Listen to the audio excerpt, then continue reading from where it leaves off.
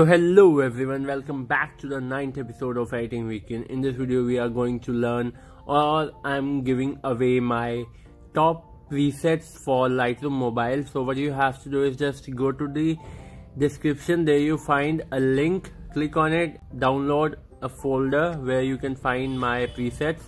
Now after that you just have to import these files. These are the folder files or raw files which you have to import in your Lightroom. So as you can see, let's import a file. Just click on this cloudy one and click to add, and wait a minute, and there you have your raw file in your Lightroom. Just click on it, and what you have to do is go to the three dots and copy the settings of this file and click on OK. After that what you have to do is just go to the picture where you want to paste it and click on the three dot and paste the settings. And this is how simple you can use a preset.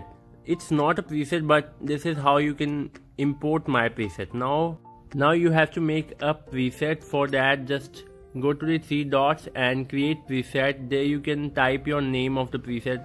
Here I can type dark and click on OK. Now if you go to the preset color, there you can see a user preset folder. There you can find your preset. Now if you ever come again, you just have to come here and use this preset. Now let's see another example. For that, just go back and we have to import another preset or another of my file. So here I imported this file. I just click on add, and there you can see my file is just added. Now what you have to do is the same, just copy the settings and paste the settings onto the another photo. Just like here, I'll paste the settings. Okay, so as you can see, the difference is very noticeable. And then what you have to do is just go to the three dots at the top, create preset, give it a name, and after naming, give it any name. After naming, click on OK, and if you go to the presets, there you find your new preset.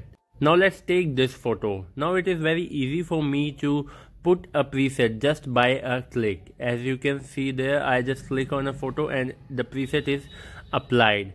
So this is how you can use my presets for your photos to give them amazing look. So that's it for this video. If you like this video, then make sure you hit the like button, and if you love this video, then hit the subscribe button, and if you have any query, then put it in the comment section. So till then, goodbye.